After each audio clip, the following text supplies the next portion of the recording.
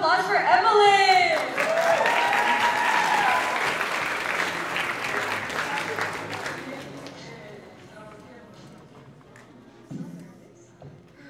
Give it up for her. She said she's nervous, but you got her back, don't you? That's right. Don't worry, we're all nervous here. It's okay.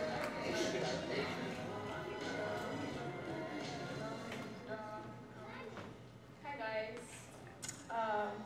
My poet goes out to a special someone, and he's never failed to make me really happy. So my poem is called My Home, and this is a definition that I feel like it is for me. So, home, the place where one lives permanently, especially as a member of a family or a household, is what the correct definition for a home is. A place with four walls, a roof, a home.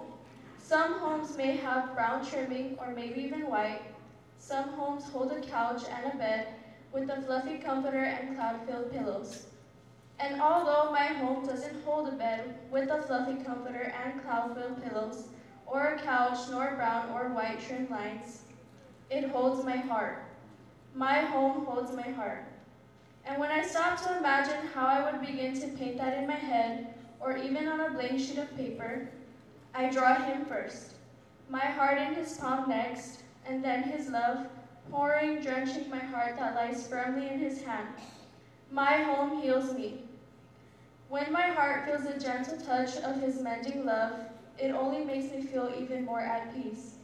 And when I'm not near him, I'm longing to go home. My home is him. Thank you.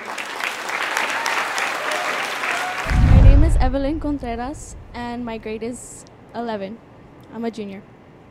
Well, this is my first time writing a poem, actually, and I barely found out that I really like it and that I'm good at it, so it was good. I would say love. Most likely, yeah.